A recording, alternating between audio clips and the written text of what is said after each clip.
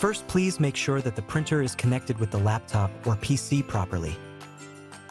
Visit our website and download the thermal printer driver from here. If you are using any antivirus, then please stop them before install the driver software. Now install the downloaded driver.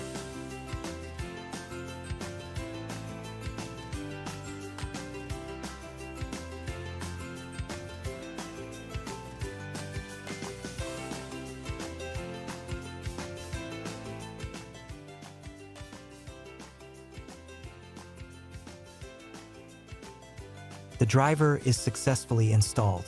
Now go to the control panel. Go to Hardware and Sound and click Devices and Printers.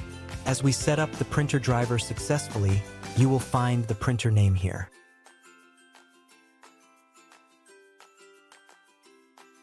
If you need to do a test print, you can also do it from here. Remember, the printer driver port number needs to match with the USB printer WT port number. To check the port number of the printer driver, follow the steps.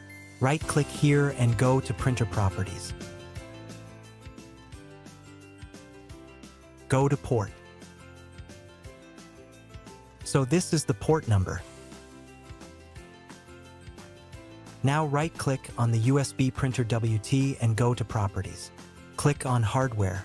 Double-click on USB printing support. Go to Details. Select Bus Relations from this drop-down. So, this port number is matched with the printer driver port number. The printer is ready to print by Windows system.